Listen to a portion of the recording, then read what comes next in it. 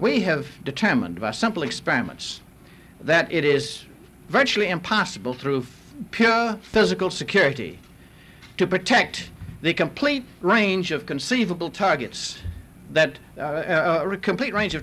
terrorists might conceivably attack. If we tried, we'd have policemen on every corner. We would have a real fascist police state of the sort they would love to see come into evidence. If the terrorists can put us in a position where we've got to put police guards everywhere, they will have achieved a very important objective. And we don't want that. We don't want it because it looks bad, but we don't want it for another reason. It's because it won't work. What do you know about the Black September group? The Black September group is a group which still we haven't totally identified yet. We don't know the names of all their members. Now, I am sure that shortly we'll have the name of every member of the Black September group, because all you have to do is get 2 or 3 of them in the hands of someone other than a Western security. We can't interrogate these guys. Hey, we, who do you mean by we? I mean we, Americans, we civilized people. We, I'm using... Do you have any first-hand knowledge of this group? Yes, oh yeah, yeah.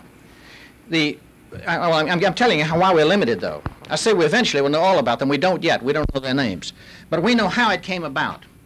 The Black September group was a result of friction between the organization known as the Popular Front for the Liberation of Palestine, which has done most of the airplane hijackings to date, and al-Fatah, which is a more conservative, older organization that believes in literal guerrilla operations, operations of the sort the Yugoslavs conducted in World War II.